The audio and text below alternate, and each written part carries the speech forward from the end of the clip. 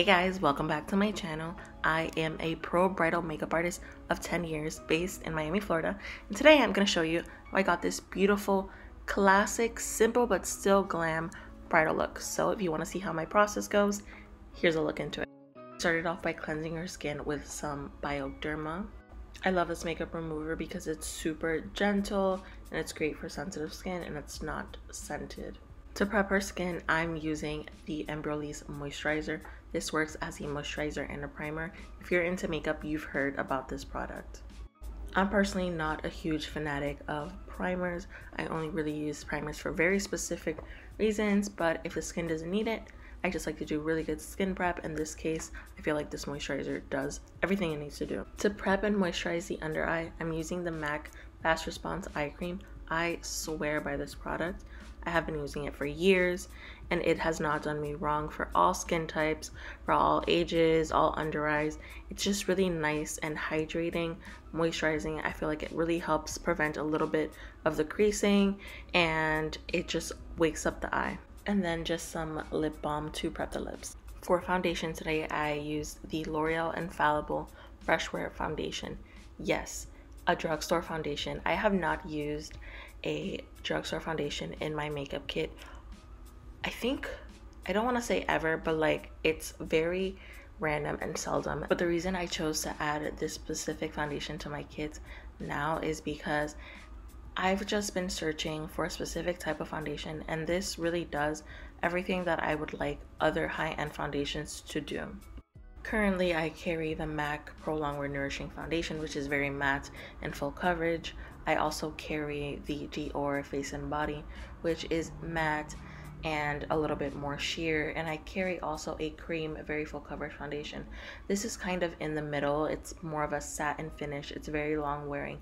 So it's basically what I wish the Giorgio Armani Luminous Foundation would do, except I feel like that just is a very hard foundation to make last all day and as perfectly as I would love to in Miami, Florida. So I added this into my kit not because of the price but because of the quality. To get that under eye coverage going, I'm using this color corrector by Catrice. I actually started using this recently and I really like it. It is super brightening. You can see I'm using this sponge. It's one of my favorite sponges. It's basically a dupe for a beauty blender. So you can find that on my Amazon and everything that I'm using is linked and listed below. Here I'm layering on just a little bit more and making sure I'm getting into those inner corners. That's super important because if you don't, then it might leave a little bit of darkness, and I'm just pushing that in with a brush. Moving on to cream contour slash bronzer, I'm using the LA Girl concealer in the color Beautiful Bronze. And I know that it looks a little scary, I know that it looks a little dark, but this color is absolutely beautiful. And then here is one of my tricks. I don't do it all the time, but in instances like this, I like to grab a little bit of the foundation that I was using and buff and just blend out the cream bronzer, cream contour with that foundation, and it creates such a beautiful and seamless, natural bronzed effect. Just look at how gorgeous and seamless that looks. I did one side and not the other just to kind of show the contrast on camera, and then I always retrace my steps with a beauty sponge and blend everything out further. Then with that same cream bronzer, I am just contouring the nose, but I am bringing first that contour into the crease, and then I am applying some of that contour on the sides of the nose. It looks like a lot, but it's honestly a very thin and sheer layer, and I'm just kind of taking my time to lay that down in a very intentional way. I don't like going too heavy-handed on this, and I always like to start a preliminary blend, which is what I'm doing here with a fluffy dual fiber brush. Remember that bridal makeup is all about layering and making it look very beautiful, not just in person, but also in videos and in pictures.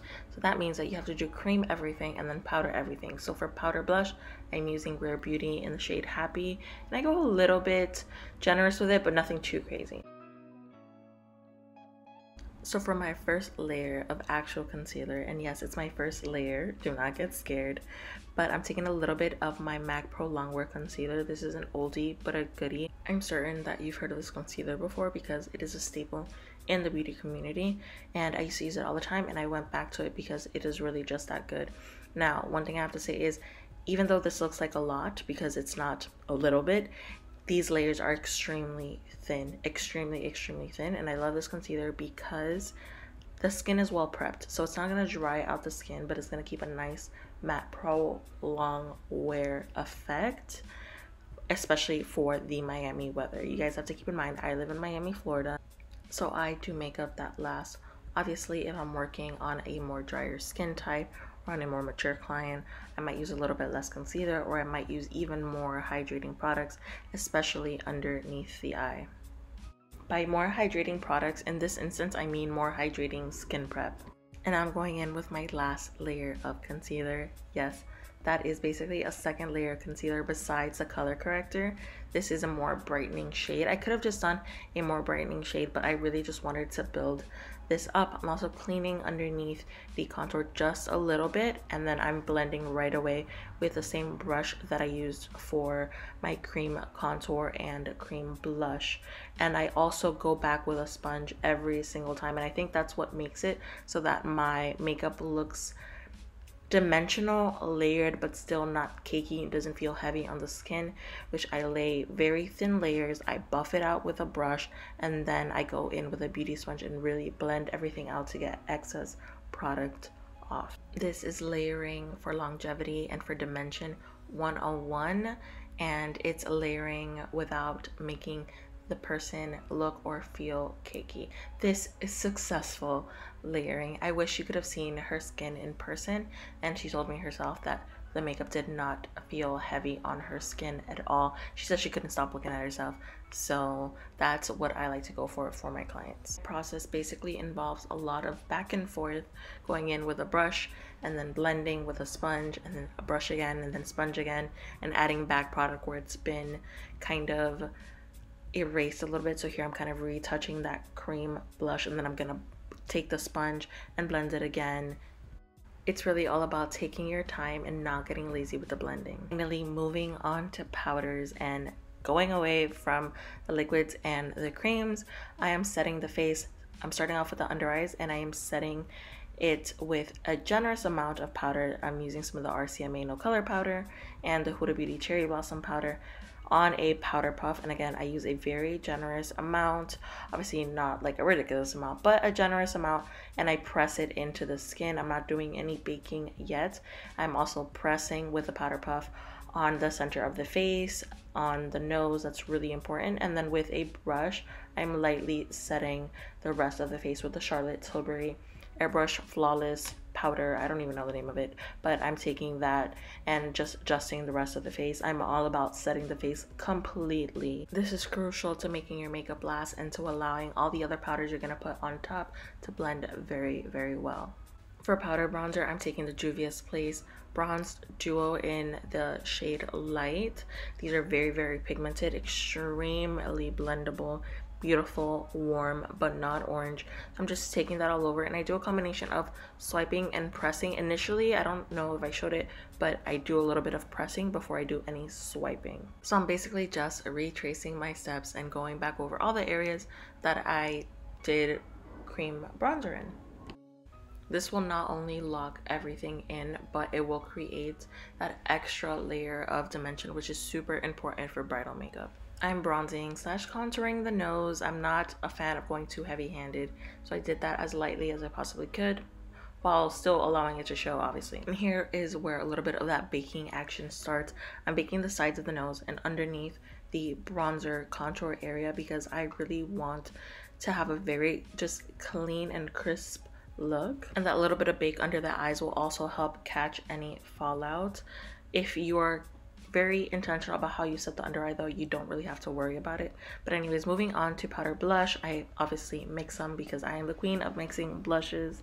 They are MAC and Juvia's Place blushes. The names will be listed below. Now let's get to the eyes. We're doing some brows, and she has such amazing brows, and I personally don't like to do too much to brows. I only like to do just enough to add to the look, to balance it out. And again, she doesn't really need too much, so I just did a little bit of the Benefit Precisely My Brow Pencil, and I did mostly the ends and a little bit at the bottom. And then I took some tinted brow gel. This is the Essence one. I love it. It adds a little bit of fullness, and I just added it to her eyebrows. I like to keep the eyes pretty simple. Obviously, I will do more smoky or more intricate, more glam looks if they are requested, but my go-to eye is a pretty simple eye with a big lash or a nice fluffy long lash. The first thing that I did is I took that HD concealer from LA Girl, the beautiful bronze color. I took a little bit of that on the fluffy brush, same fluffy brush that I used to blend out some of that cream nose contour. Well, I'm just running it all across the lid with that brush, and I'm blending it out as much as possible. Doing this will create that initial sense of dimension in the eye and that initial bit of smokiness. And many people wouldn't think to do this, but I like to take a little bit of translucent powder after I do that step and just set all of that in place before I go in with any other eyeshadow. To start with the lower lash line, I'm using that same concealer on a really small detailed brush, and I'm just running that across the lower lash line, and this is creating the base of the eye look.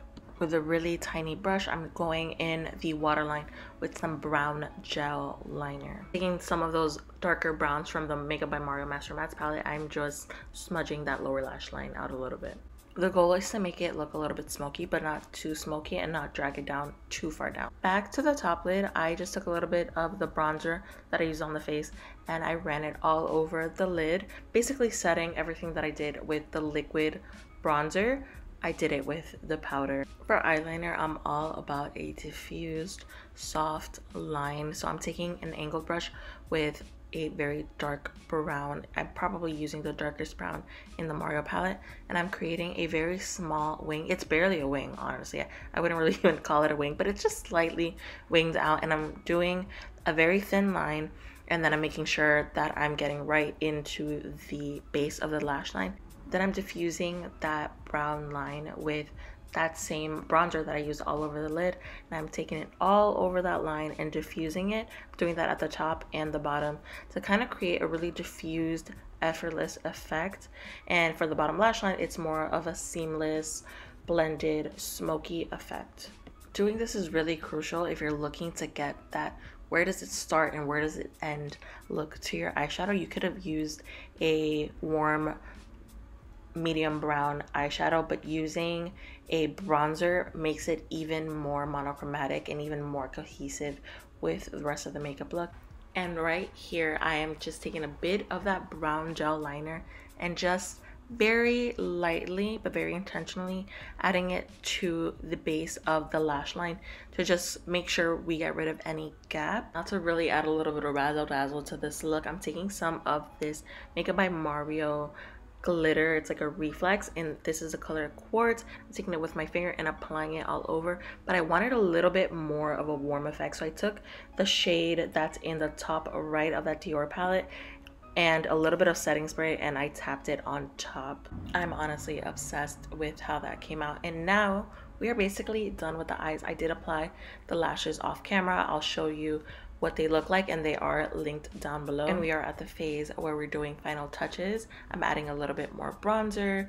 After the eyes are done, I see where a little bit more bronzer is needed. I'm taking a little bit more bronzer and blending that all over the crease, and just creating a beautiful, perfectly blended and dimensional and cohesive look. At this point, I've already wiped off the bake from underneath the cheek contour, and now I'm kind of just retouching that nose contour before I clean it off with some powder. Now to add the real finishing touches to the under eye area, I'm taking my MAC Studio Fix powder in the color C2, and I'm starting to buff away that nose contour. You see how I'm going kind of towards that line of the nose contour? That's going to help in really blending that out. And I'm also going under the eye to just further brighten and blend the under eye with the blush. This really elevates the look. It really takes it to another level and adds a extra layer of airbrushed effect. I don't even know how to explain it, but I love it. And now here I'm actually taking a bit more blush, but I'm taking a very pale blush. So if you look back at the Juvia's Place palette that I used, I took the palest color and just very lightly dusting it underneath the eye to kind of blend it with that brightness. Oh, and with that same powder foundation that I just used, I'm also cleaning up the bottom sides of the eyeshadow. So instead of having to use concealer and creating harsh lines, I'm using that powder foundation to create a really crisp look that at the same time looks diffused. To highlight the inner corners of the eye, because you can't skip that part, I'm taking MAC Soft and Gentle. This is such a classic highlighter shade, so beautiful for brides. I'm going to skip the highlighter on the cheeks today, but I'm going to add a little bit to the nose. This is really going to transform the skin. This is my holy grail setting mist to make the skin start looking like skin again. So all those powders that we used are going to sink back into the skin because this luminous spray just really helps and take that powdery dry effect away. If she was keeping her makeup on for longer, I would also use a more long wearing setting spray. To finish off the eyes, I curled the lashes and applied some waterproof mascara. These are the lashes that I use. They are linked down below. And now let's do the lips. Lips, I'm using the LA Girl Shockwave lip liner in the color Gingerbread. Do not sleep on these lip liners. They are incredibly creamy and they are incredibly long lasting. And this color, in my opinion, is a dupe for the KKW number 2, the nude one. Cleaning those lips all around, being really careful to get a nice shape. I'm overdrawing a little bit, not too much. I still like to keep it a little bit natural. Really taking my time with this to get a balanced lip and a really clean and crisp line, and also going a little bit darker than I'm going to do the lipstick to give the lip some dimension. Obviously, I very rarely just use one lipstick, and honestly I'm surprised I only used one lip liner for this look. But for my base lipstick, I'm using the MAC Lip Mix in the color Dark Nude. My goal was to get a beautiful nudish brownish pinky lip, and I think that we achieved that. And then for the lipstick that I used on top, I used MAC Cream Cup. That is such a classic bridal color, but because the lip underneath is more brown, a little bit of pink gave it a little bit more balance so that it didn't look so brown. And obviously you have to go back in with some of your lip liner to add back some of that depth and that dimension and make sure that everything is perfectly blended. And I didn't show it on camera, but I did go back after this step and I cleaned the outside edges of the lip with an angled brush and some powder foundation. And what is a bridal lip without some gloss? I just bought this gloss. This was actually my first time using it and I'm obsessed. I've heard so many things of the Buxom gloss in the shade White Russian, and when I was at Ulta I saw White Russian Sparkle and I was like, you're coming home with me. So that's what I used as a gloss and I'm obsessed. That is the look. I am so obsessed and this is the best, most beautiful bridal look ever. Shout out to my model Carelia. She is a beauty and she was such an amazing model. This look is timeless, it's classic, and it can be done on any bride of any skin tone and of any makeup preference as long as it's tailored to their specific liking and their specific skin tone. Thank you so much for watching. I hope you learned a lot. Let me know if you have any questions down below and I will see you next time. Love you.